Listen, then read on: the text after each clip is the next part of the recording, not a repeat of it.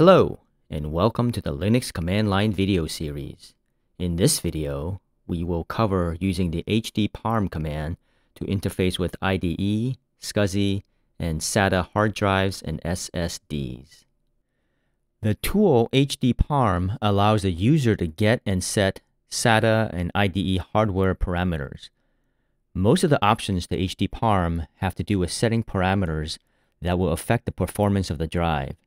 For example, you can turn on or turn off the ability for the drive to use DMA, Dynamic Memory Access, which provides faster throughput with low CPU usage. From a forensic standpoint, there are three major things that hdparm is very useful for. First, identification information. Second, HPA settings. And third, security options. You can use hdparm to query the drive to get hard drive parameters such as drive geometry, model, serial number, firmware version, ATA version supported, etc. Let's first take a look at what devices we have. LS block.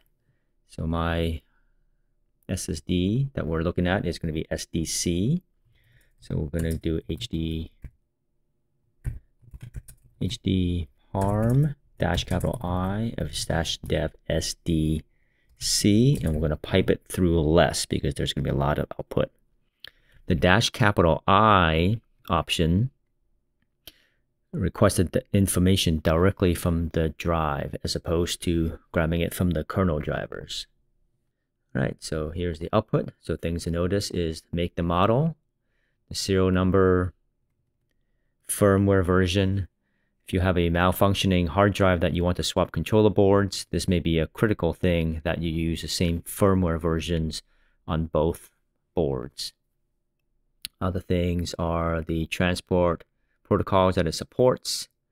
And then next section is configuration, where you have the CHS information, the cylinders, the heads, and the sectors. Gives you the LBA. So this is basically the size of the drive. In this case, is 62 million sectors, which translates to 32 gigs, since we're using 512 bytes as a logical size. Then it'll tell you the form factor. It's a 2.5-inch drive versus a 3.5-inch drive. And then if you had a spindle drive, it would also tell you the rotation rate. In this case, mine is an SSD, so it just tells you it's an SSD. Continuing on, gives you the command feature set. So this particular drive, it supports the smart feature set, supports the host protected area feature set, supports the device configuration overlay feature set, and so forth. And lastly, the security section here, it tells us whether it supports security protocols, in which case it does, and allows us to set passwords. So hdparm -I gives us a lot of good information. The tool hdparm can also be used to view and modify the host protected area, also known as HPA. This feature is often used to shrink larger drives to match the size of a smaller drive for the purpose of cloning for a digital video recorder system. Another common use of modifying the HPA would be if you have a 3 terabyte drive that you want to use in an old system whose BIOS can only handle up to 2 terabytes. You can shrink the HPA so that the system will now see a 2 terabyte drive instead of a 3 terabyte drive. So to use hdparm to view the HPA, let's go ahead and do sudo hdparm -N. So this is what it looks like on this particular SSD. And unfortunately, because the way I have it hooked up, it's giving some errors. So we're going to do this again with the internal drive. And this is what it should look like. It should tell you that the drive is now using this number of sectors out of this number of sectors, which is the entire amount, and therefore HPA is disabled. All right, so for this next step, if you don't do this correctly, this can render your SSD into a brick. So your destiny is in your own hands. To use hdparm to modify the HPA, let's say we're going to create a 10 gig drive.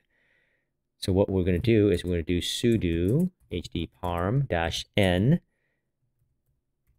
and we're going to use this number of sectors, and we're going to put that onto SDC, right? So that's this one over here. So this is the full number of sectors, which is about 32 gigs. And now we're going to tell the drive that it should only have this number of sectors, which is approximately 10 gigs.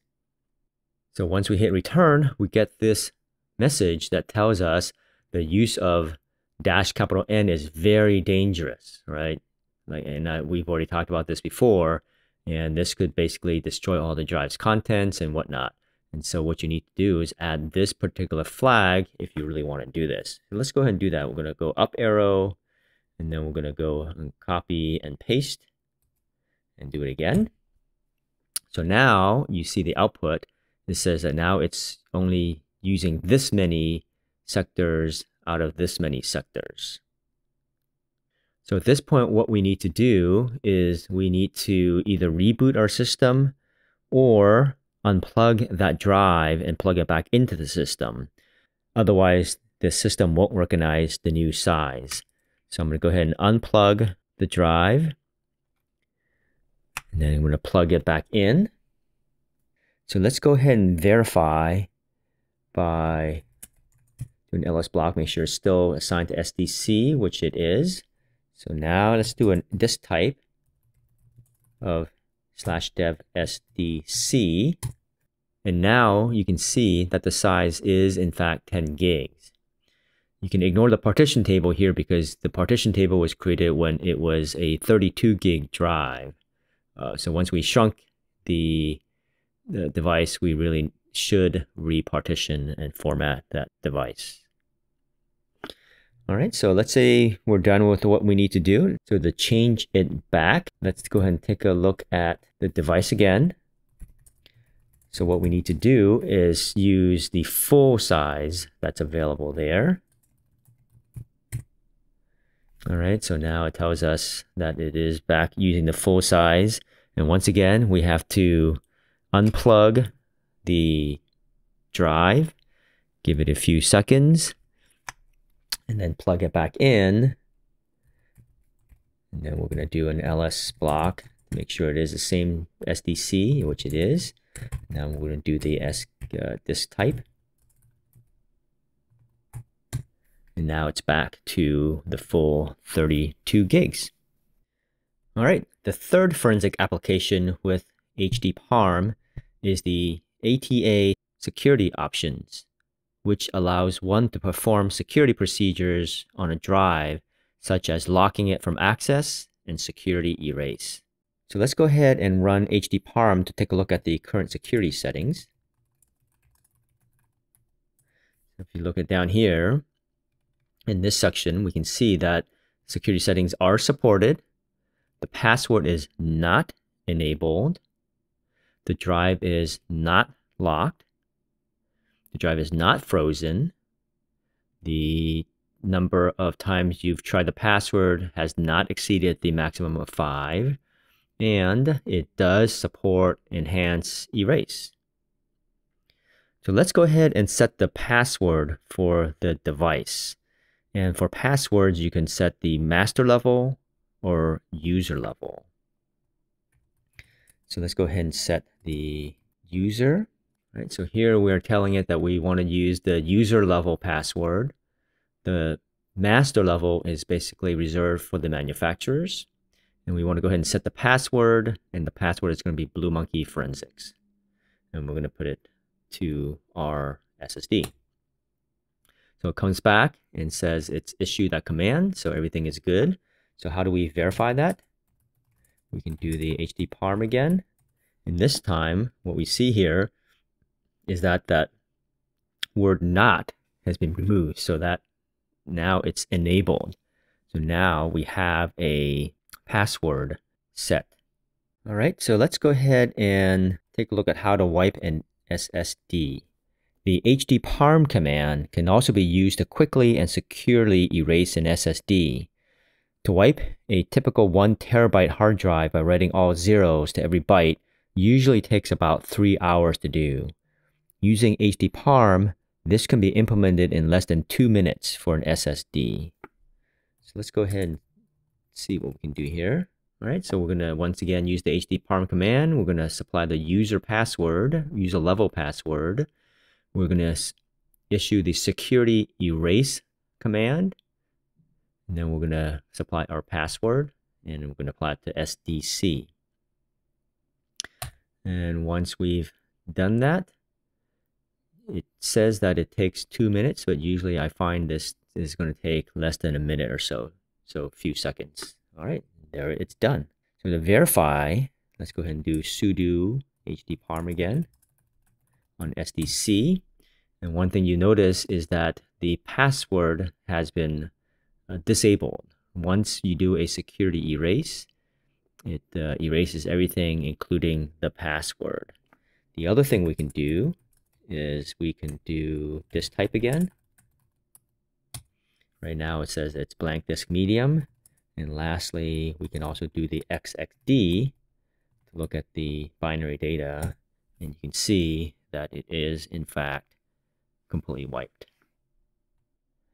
All right, so that brings us to the end of this video where we learned about the hdparm command.